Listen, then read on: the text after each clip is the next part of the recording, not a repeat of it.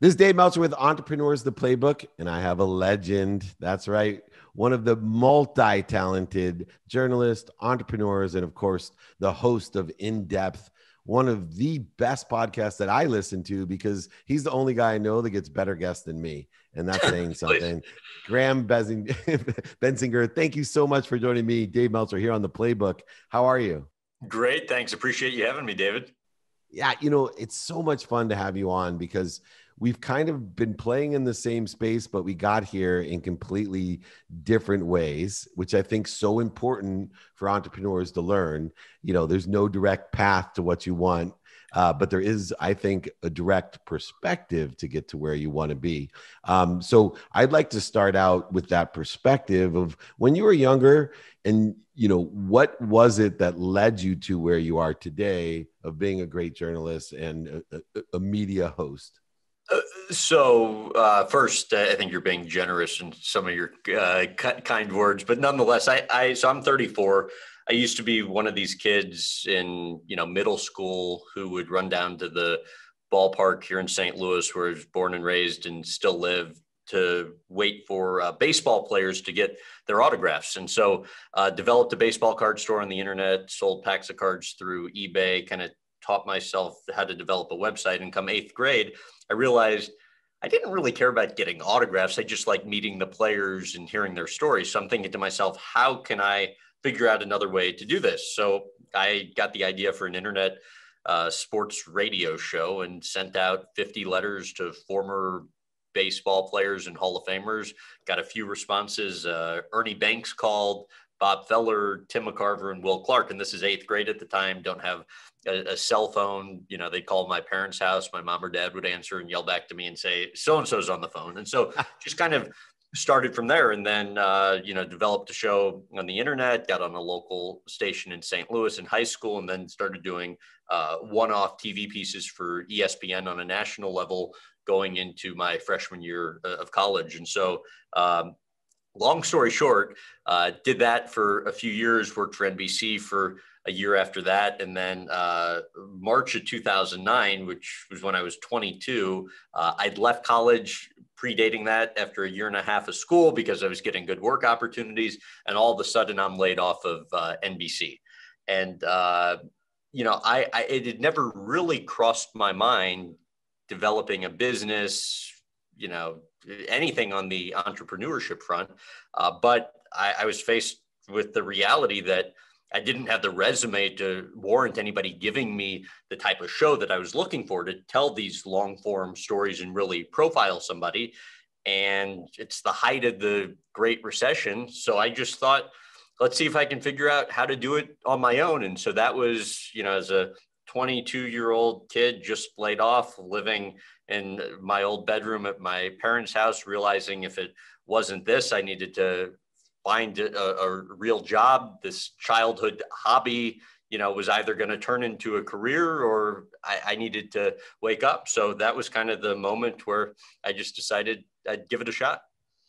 Two things come to mind when you tell me that, as an entrepreneur, one, mentorship. You live in St. Louis, one of my favorite sports commentators of all time. I know everyone knows his son, but I grew up on Jack Buck. And I spent a lot of times as I worked for Major League Baseball before I went to law school, not in the media side, but just inadvertently running into him, and what a huge personality and effect and impact that he had on my life.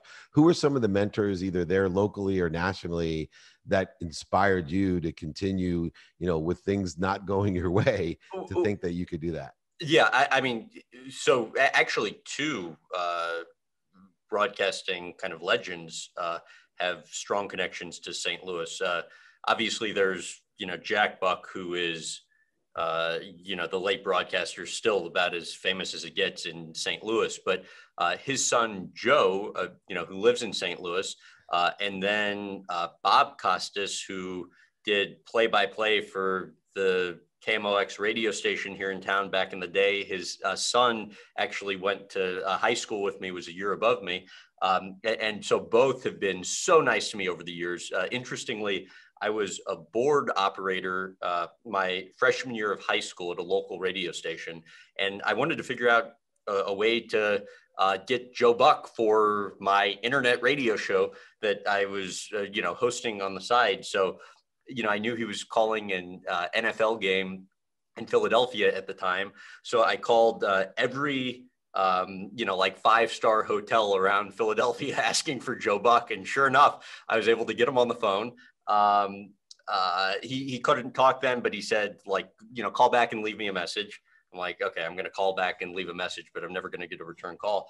And then sure enough, a few days later, I get a call back from him saying he'd be happy to come on my radio show. So, he over the years has gone out of his way to be nice to me. Bob Costas actually wrote my recommendation letter to Syracuse University, where I went to school. And so, when people reach out and ask me for advice, I tell them all the time, if there's somebody whose career you really respect and whose, advice you would love to get, just reach out. It might take a few messages to get a response, and, not everybody's going to respond. But if you reach out, and come up with a creative enough response and cast a wide enough net, you're going to have the opportunity to talk to some really, important folks. And people are generally pretty generous with their time. And so I did a lot of that, and that helped me a ton early on. And I still do it today.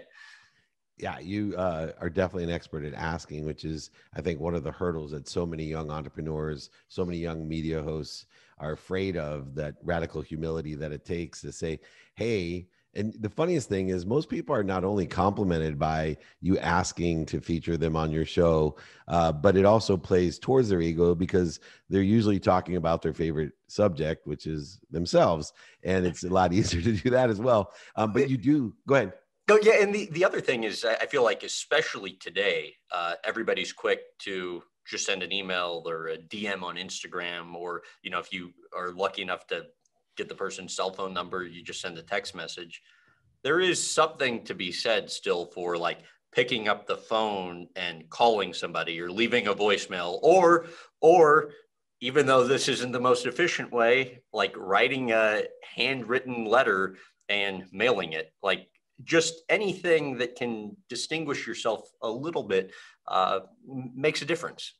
Yeah. And I tell people all the time, I call it toughness and telephone, because one of my superpowers is I like to call people, and I like to use messages and see how statistically successful I am at getting people to call me back, which I think is that toughness and the superpower.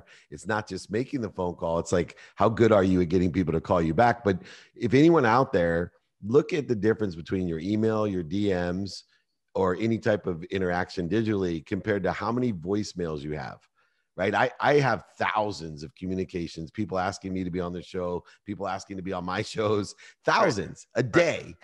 And I will look at my phone today and I will tell you I have 0 voicemails. And I give my cell phone out, even on shows sometimes, just to prove people. I'll say, hey, I'm going to give you my cell phone, and all of you are too chicken to call me. Don't text me, because I get 1,000 texts too. But go ahead, call me. And if I don't answer, leave a voicemail, and you'd be amazed. Nobody calls. The second thing that came to mind, though, is, something that I call the aggregate effect. It takes 90% of our effort to get to 25% of the way there. That's why there's really no competition for people like you and I that aren't willing to quit. And so I'd love for you to explain, the early days when you're sitting at home in your old room and everyone's laughing at you, scoffing at you, making fun of you. You drop out of Syracuse, one of the best schools in the country. Right. And here you were not an overnight success. I can guarantee it. Nobody starts a show, and, especially at your age, and all of a sudden, there's millions and millions of viewers like you have today. What was that process like, and what kept you going to get to the aggregate effect, the compound interest of viewership that you have today? Well, it's a very weird dynamic for me, back then, like 22, 23 years old, because in the few years predating that, I had done a couple interviews that got a lot of exposure. And so all of a sudden I'm on the Tonight Show, or I'm on Conan O'Brien, or, I'm hosting a Sirius XM show, and have had some opportunities that got a lot of exposure. So of course, like, all my friends, think I'm like this resounding, success. Legend.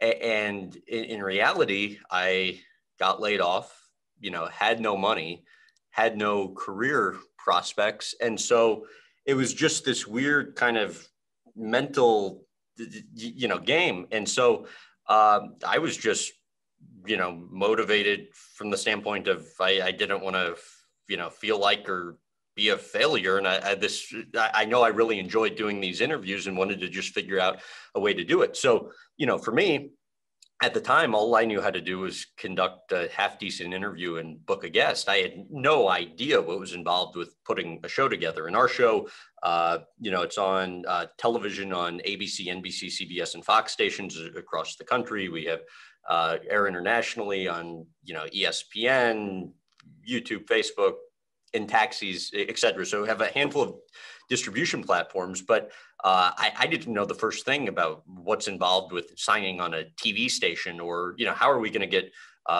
funded?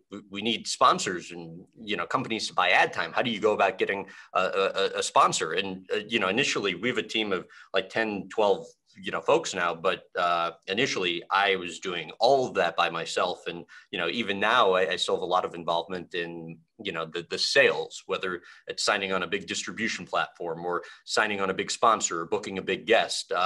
But, I remember this is like October of 2009. I would get up every morning at 4 and work till I think 10 o'clock at night, like 6 days a week, half days on Sundays. And that entire month, all I did was send emails to heads of companies or heads of marketing for companies, trying to get them to sponsor my show, knowing for sure I didn't know how to structure a deal or the amount to ask for or whatever. I just thought if I sent enough emails out, perhaps I would get the occasional call where I'd start to learn terminology and, what to ask for and et cetera. And so, after 6, 7, 8 months of doing that, I got the first sponsor to, make a nominal commitment. And then that allowed me to get a second sponsor and third sponsor, because once you get one, it makes it easier to get the others. And then we were kind of off to the races.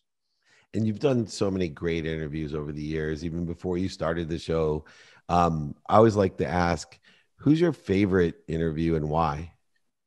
Oh, Or one of your favorite and why? Yeah, I have a couple for different reasons. One, on the sports front, I've sat down with Jim Brown on a few occasions before, a couple times at his home in the Hollywood Hills, which, for those who aren't, diehard sports fans, aside from being arguably the greatest football player ever to live, he's certainly one of the most socially significant athletes of the past century. This is a guy who called Hugh Hefner, Richard Pryor, Frank Sinatra, Jack Nicholson, Malcolm X, and Martin Luther King Jr., friends over the years. So he has unbelievable stories. The FBI spies tracked him for the better portion of a decade because they viewed him as a political threat. So, he's older now, walks with a cane, but quick to tell you if you ask a stupid question, and, could still kick my, 10 times over. So you kind of are always on the edge a little bit when going into a conversation with him, but it's always a treat. The other one, Sir Richard Branson, I had been trying to book for an episode of the show for like 5 years. And, we request anywhere from a few hours to parts of a couple days, depending on who it is we're, featuring. And his person rightly said, you're never going to get Richard to sit down for more than, 20 or 30 minutes. Just isn't going to happen. And of course, in the back of my head, I'm like, we're only going to have one shot to do this. So if we're going to do this, I want to make sure we have the right, setup. So I randomly run into him at his lodge. He has these hotels all over the world. At his lodge in North Africa. I had a couple days to kill when I was in Europe before flying back to the States, wanted to go hiking, guaranteed good weather, late October there. So I'm like, I'll go there. Randomly run into him there, go up, introduce myself. He invites me to play chess with him, tennis with him, dinner and drinks that night with him and his personal assistant. And then a month later, we're with him for a week in the Bahamas, taping the episode, which was just like one of those all-time great booking stories. It felt completely out of place having that sort of access to him. You know, I think the day before that, he was having dinner with Prince Mohammed of Saudi Arabia, who at the time was, you know, an investor in Virgin Galactic, his, you know, space program. So, yeah, that's another one that was just such a treat, and felt so lucky to have that sort of access. That is amazing. It's so funny that you say that, because I was speaking at the UN with Richard Branson and wanted to meet him and ask him to be on the podcast. And he was speaking, I was on next, and they call me to come in from the green room. And I'm kind of late because I was on the phone with my wife. You know how you're in there and you're not paying attention. So I hang up, I run out the door, and I literally, when you say you ran into Richard Branson, I ran into him. He's not a big guy. I knocked him onto his butt.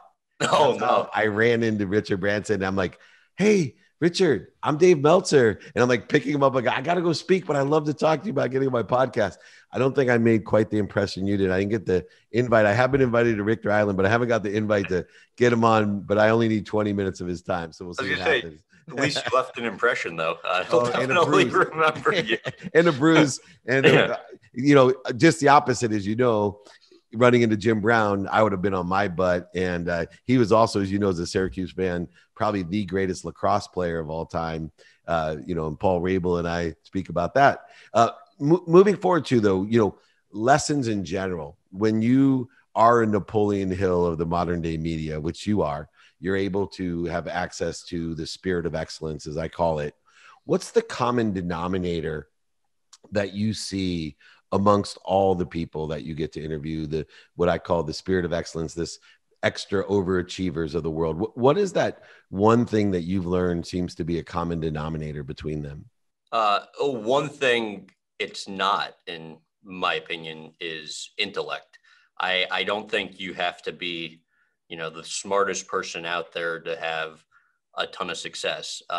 For me, what I've seen is work ethic. And, you know, unrelenting self-belief. You know, even if it's not overt, you know, all seem to have just this underlying self-confidence and belief in their ability to do it. And, you know, if you're the best of the best, it's because you've, you know, busted your ass to get there. And, you know, you are putting in as many or more hours than anybody. So for me, those have always been my takeaways, and kind of the common thread with, you know, generally every really successful person that we, you know, feature. I mean, certainly, you know, you can't be a dummy to do that, but I don't think you have to be the smartest person out there to achieve a ton of success either. Yeah, I think there's different types of intelligence that I found throughout there, and academic intelligence isn't necessary. It's funny when you reflect on what those qualities are and characteristics are. I actually, you know, and I don't mean this to be offensive or complimentary. Do you see yourself that way, having those characteristics? Well, I am certainly not the brightest person out there. I try and make sure That's why I was afraid to ask, but I wanted to ask because I was almost thinking, does he see himself this way too? Because he does have the spirit of excellence. Well, I mean, and also I have a long way to go to kind of achieve my goals. But, you know, I read a ton, try and have a basic understanding to be able to get dropped in any situation and at least comfortably, you know, hold my own. But, you know, on the interview front, or just on the kind of talent front of, you know, when you're viewed as a host, you know, nobody was ever going to give me, you know, a hosting gig of the caliber that I wanted. I mean, there are far more people out there that, you know, present better, that, you know, look better on camera, etc. I think the one thing that I've always had going for me, aside from just the hours invested in building this, is we put just a ton of preparation into each conversation preceding the sit down. I mean, we probably put 100 hours of research into each interview ahead of time. Now, granted, you know, I have the benefit of only doing a handful of these every year, but I think it's just time investment and preparation that has allowed me to continue getting opportunities that I otherwise really had no business ever getting. Which is incredible. And it's so nice because, as you know, media and content is changing so quickly. And it's nice to see someone that has full productions. Myself, not doing that because this wasn't my primary interest. And yet it's probably one of the favorite things I get to do. And I get to do it, 7 days a week, but luckily it's 20 minutes without hundreds of hours of preparation. And the quality of the content shows that comparatively, which is fine. I mean, there's place for all of it, I mean, it's, your value proposition is aside from, getting the top talent, you have a very distinct perspective, and there's, common tonality and themes of, every conversation. We, do not even a fraction of the conversations that you're able to do, but because of that, we need to put in, more resource and time, since we do so few of them. So yeah, I mean, I think there's places for all. We're perfect complement to each other. Right, there you go.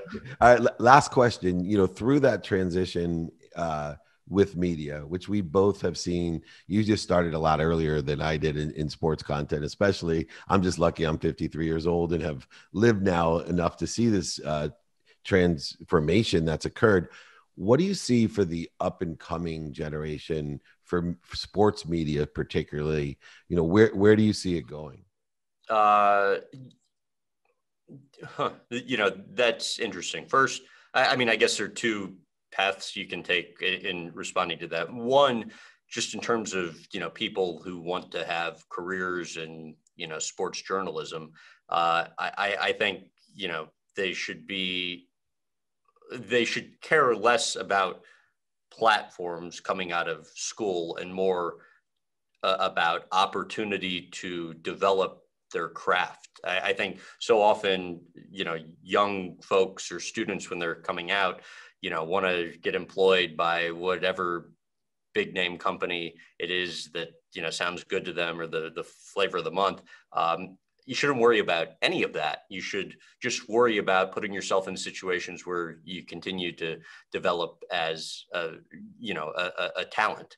I do think, though, it's going to be really interesting to see how sports rights continue to evolve, and as linear television's declining and the audience sizes continue to fraction, and you just saw, Fox give up Thursday Night Football a year earlier than planned to Amazon. The streamers are already playing a ton internationally with these rights fees, starting to do more domestically. I think that'll be really interesting to see how it evolves over the next several years. And I think Amazon certainly seems to be at the forefront of that change.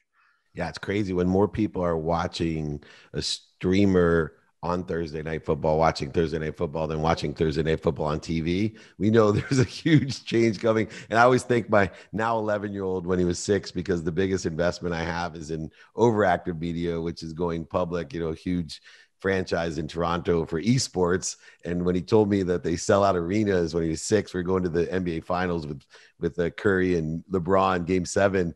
I looked at him like, dude, they don't go to arenas and watch people play video games. And he looked at me like I was an idiot. And thank God he did, because I researched esports 6 years ago and changed my investment life forever. The greatest investment of my life. I literally thought I was going to lose all my money. That just goes to show you. Really? Yeah. And so it's amazing.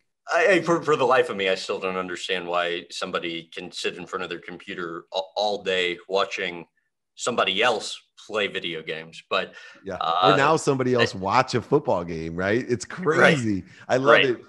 Well, anyway, we will live to see far greater things than even that. I will tell you, people look at me. I was born in the same hospital. Speaking of Steph Curry and LeBron James, I was born in Akron, Ohio, at the same hospital as those two. Well, you're living as much up to your legacy in sports with Costas, the two Bucks, Jack and Joe, and now the fourth great St. Louis journalist and media star, Graham Bensinger. Thank you so much for joining me.